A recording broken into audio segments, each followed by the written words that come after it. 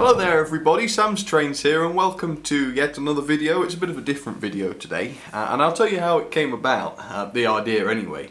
As you know, I do a lot of different reviews of various locomotives, and in those reviews now I've started to put information about the locomotives within the video just to make things a bit more interesting. And actually, while I'm doing the research about whatever locomotive I'm doing at the time, I end up doing quite a bit of reading about them, and you end up learning quite a lot as it happens. And I noticed while I was doing that a lot of these locos that I look at actually were not preserved and they were all scrapped, which is very sad, obviously. But it also gave me the idea that I wanted to make a video with all sorts of lost locomotives in it. And so that's what I'm going to do today. So I've got a little introduction for you, so here we go. So the UK steam era ended during the 1960s, and I think the final steam locomotive was withdrawn and scrapped in 1968. Thousands of British steam locomotives were scrapped in various locations, including Swindon Works and the famous Wooden Brothers scrapyard, which is also known as Barry Scrapyard. And that scrapyard, Barry, 297 locomotives were sent there to be destroyed or scrapped, and actually 213 of them were saved. And as a result of rescuing those locomotives from Barry Scrapyard, there's examples from many different classes of locomotives that have been saved, but many were not, unfortunately. And I thought some of those I'd show you today, in the model form of course, which is the only form we can appreciate them in sometimes. Now I realise that some of the locomotives I'm going to show you today are older classes that were probably lost before the 1960s, but still, nonetheless, none of them remained. So I thought it would still be alright to show you those today. So I've got 10 locomotives to show you today, so let's get on with it. I'm going to start with all the modern locomotives first, for the first half, and then the second half is going to be all the Triang and older Hornby ones, which are lovely as well. So let's get on with it. Alright, so the first loco we're going to look at then is the LNER Class P2, which was designed by Sir Nigel Gresley. And I thought this would be a particularly interesting one to start with because effectively we lost this locomotive twice. Originally there were 6 of these 282s produced by Sir Nigel Gresley, but then when Thompson came along, Edward Thompson, they were all rebuilt into his A2/2, and as a result of him doing that, we lost all the P2s. But then we lost the locomotives again at the end of steam, or towards the end of steam, when they were all scrapped. And in fact by 1962 there were no more A2/2s left either. So that's a particularly interesting one to start with, I think. That's the P2, a 282, very unique and very recognisable locomotive. This is the Hornby version of her, and she'll be running in just a moment. But first, let's move on to the next loco to look at. And here she is. This is the J50, and of course there's been quite a lot of hype about this loco recently because Hornby have just produced a brand new version of her. And it's absolutely lovely, as you can see. And quite sadly there were 102 of these produced originally, which is quite a lot obviously, and all of those were scrapped. But this one's made not too bad by the fact that a replica is being planned. Apparently there hasn't been any progress yet, but still it's being planned, so maybe one day we'll end up with a new J50, but for now, sadly none of them remain. They are all scrapped, which is a shame. So lovely 060 tank engine there, as you can see, LNER number 635. And just like the P2, she's going to be running in just a few minutes. But before we do, let's check out yet another loco. And next up, this is a tank engine by Henry Fowler. As you can probably tell, this is his 4P, and it's a 264 locomotive. And I was very surprised to find out again that these were all scrapped. I just assumed that there were some of these, because I've seen them so often in model form. It just seems silly that there weren't any left in real life, but no, apparently that's true. There were 125 of them produced, which is quite a lot for a passenger locomotive, I suppose. But they've all gone, they're all scrapped. But again, luckily there is research going underway for a new replica to be built, which hopefully will happen. And these are very beautiful locomotives, and it would be absolutely wonderful to see one of these back on the rails again, in real life. But no, model form is all we've got at the moment, which is a shame, but as you can see, it is a lovely locomotive, so hopefully you'll enjoy seeing her running in just a minute. Next up then, it's one of the classic Great Western 460s, and this one's the county class. It's number 1006, County of Cornwall.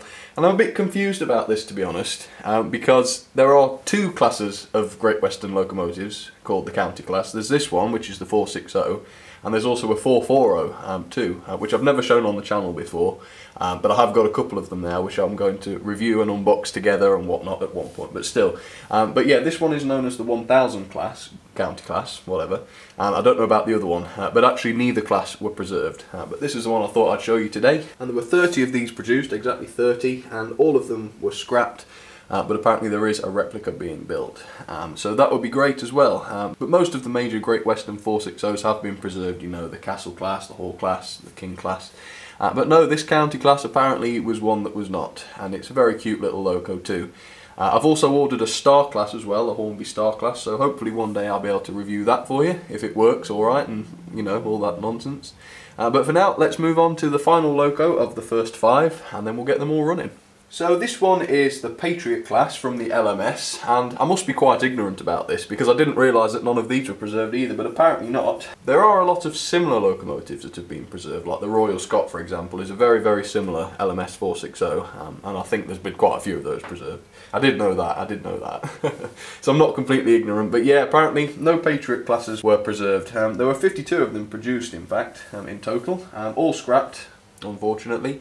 But once again, as is the case with lots of these that I'm showing you today, there is one, a new one to be built. I'm not too sure about how far they've got yet in terms of progress, but certainly that would be great if they were to create a new one. Well, a replica. It would be lovely to see one of the Patriots back on the line. Anyway, time to run them all. This one is number 45540 and it's classified as a 6P and it's called Sir Robert Turnbull. Let's get this 5 going then, and I'll give you a little commentary about what you're seeing as they go around, but for the most part it's just going to be a few minutes of them all running. So enjoy that, and I'll be back here in just a second with the Triang Hornby ones.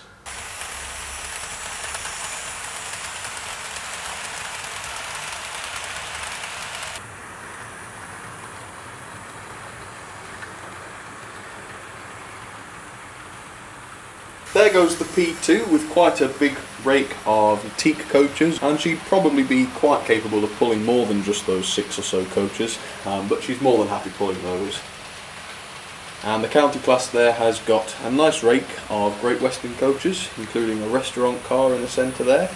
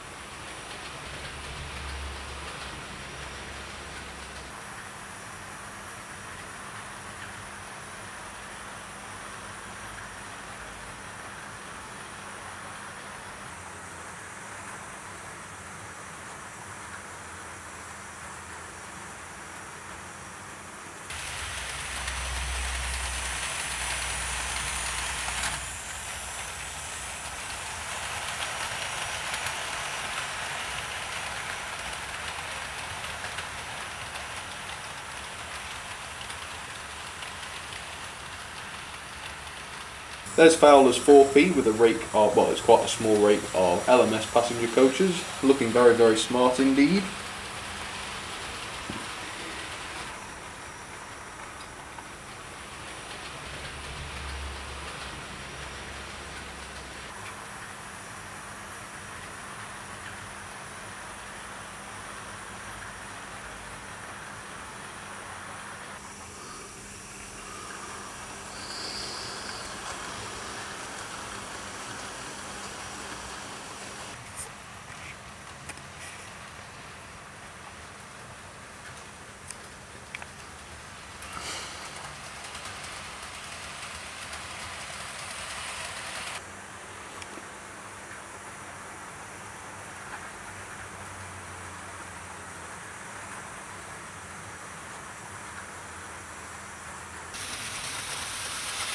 And there's the new Hornby J50 LNER black.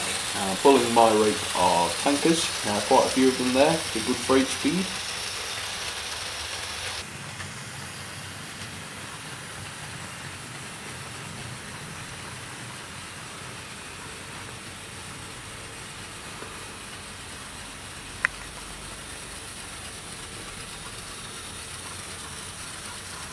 And on the other line there's the Patriot class, so Robert Turnbull with the same rake of LMS coaches.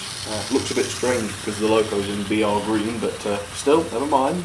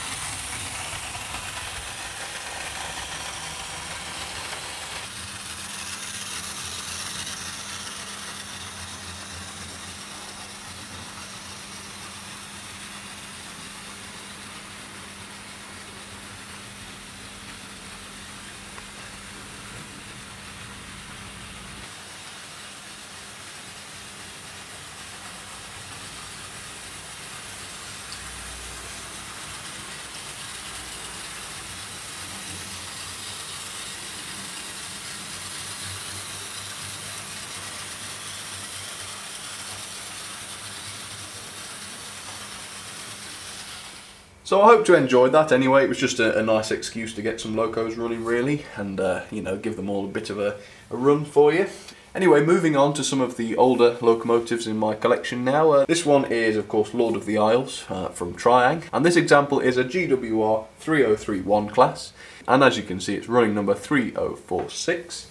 No originals of these survive either, unfortunately. They were designed and built a very long time ago, far before the end of the steam era.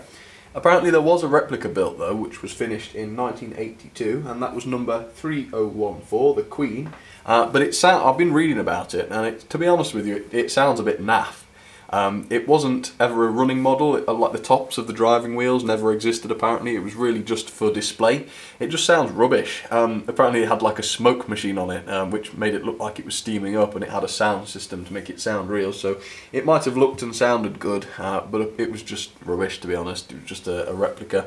You know, I suppose it must have been very nice to see one, you know, after so long, but it wasn't, you know, if it doesn't run, it's not very good in my opinion, but I'm sure it was very good, don't get me wrong. Apparently it's still there, you can still see it wherever it is, I'm not sure. It's somewhere, is it somewhere near London? I don't know. But the tender's been scrapped apparently, so it's just the locomotive now. I'm not too sure about it, to be honest, but it was never a running replica, which is the point, I suppose. But still, this model's very nice, and hopefully you'll see her running in just a moment. Let's move on to the second Triang loco then. And this one is, well, strictly speaking, not a Triang loco. This is more in the Hornby era, but it's the 2P. I've got lots of different versions of the 2Ps, but I think this version is the one that I've shown least often.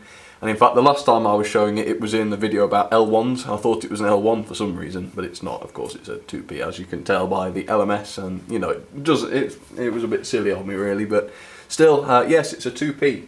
And actually, of all the locos I'm showing you today, the 2Ps were the most numerous, with 138 of them being built in total. Unfortunately though, by 1962 they had all been scrapped and none of them remain, which is a shame. But as you can see, it is a lovely 440 there, number 690. The tender's a little bit rough, isn't it? I could probably get somebody to fix that for me if I wanted to, but still, it's in very nice condition. It's a very good runner, so we'll get her going in just a moment. But next up, here's yet another loco for you. And there she is, and I've never actually shown her on the channel before. This is, well, it's her debut, if you like, on my channel. And it's quite an obscure one, this. There was only 10 of these built in total. But this is the Class E2, and as you can see, she's running number 100 in this lovely sort of brown livery. And she's got the LBSC on there, of course. And it's quite an obscure little 060 tank engine, but I think it's very pretty. And I've had this one for a while, and I'll do a review, well, an unboxing and review of her at some point. But yeah, she's going to be running today. As I said, 10 of them produced, but by the early 60s all of them have been scrapped. But this class of locomotive does still sort of live on, and especially if you're a fan of Thomas and Friends and Thomas the Tank Engine, you'll probably recognise it, because apparently the original Thomas was based on this class of locomotive, the E2, which is an interesting fact. I don't know if it still is, but originally, certainly, apparently, this is what they used as the basis of Thomas. But still, let's move on to the next loco then of the day, one that's quite popular. So here she is. And it's yet another 440. You can tell I like them, can't you? But this time it's from the Southern Railway, and it's the Class L1, of course. You probably recognised it as. And I suppose it's just the Southern version of the 2P, but they're not exactly the same, they are different. So there were 15 of these ones produced, so not as many as the 2P, of course, but they were all scrapped, and the final withdrawal happened in February 1962. But as you can see, this one's in BR, so it's modelled quite a bit later, and this one is 31757, and it's actually classified as a 3P, so I suppose more powerful than the 2P, if you like, but visually very similar. So yeah, let's look at the final locomotive of the day then, before we get them all running. Alright, so this is one of Triang's 262 tank engines, and it's actually modelled on one of the British Railways standard designs, and it's actually classified as a 3MT, which means it's a class 3 for, you know, either freight or passenger stock. There were 45 of these engines produced, which were all scrapped during the end of the steam era. Now, once again, very good news, there is a new one to be built, and it will be a replica, of course, but it still stands that none of the originals survive. But it's still a very, very pretty little 262 tank engine. I think this one's been repainted, actually, because it looks very realistic, which I like. But still, it's number 82004. And yep, hopefully you'll enjoy seeing her running. And that's all I've got to show you, so let's get them onto the railway and let's have another running session with them.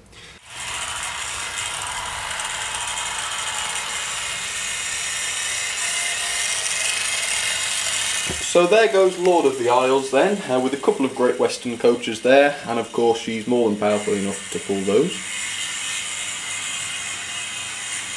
And there's the 060 Class E2 tank engine. Now, I wasn't entirely sure what she should pull in terms of rolling stock, so I went in the end for a couple of those red and orange coaches, because they've not got any railway company written on them, so it's not technically wrong.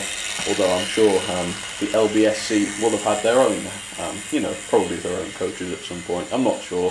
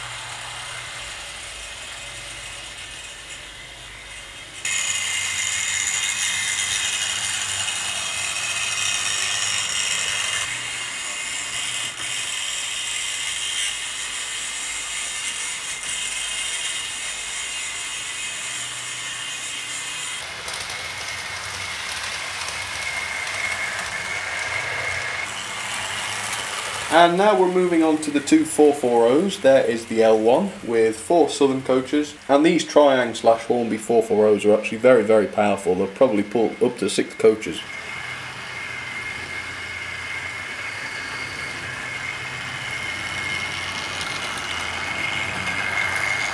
And there goes the 2P then, with a few blood and custard coaches, and they're not really right for her, but they seem to look alright with her, so that's not too bad.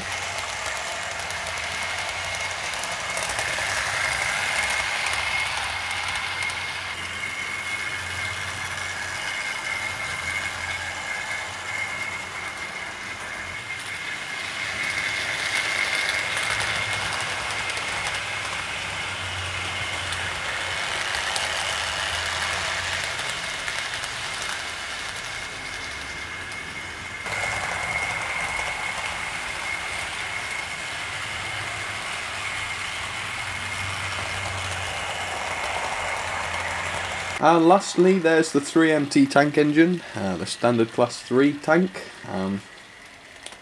with quite a selection of boxcars on the back of there. I do like to get those out every now and again, and she pulls them with no problem, as you can see. But then again, they've all got metal, well, most of them have got metal wheels on, so it's not too much of a challenge for her, but still, she does it very nicely for an old girl.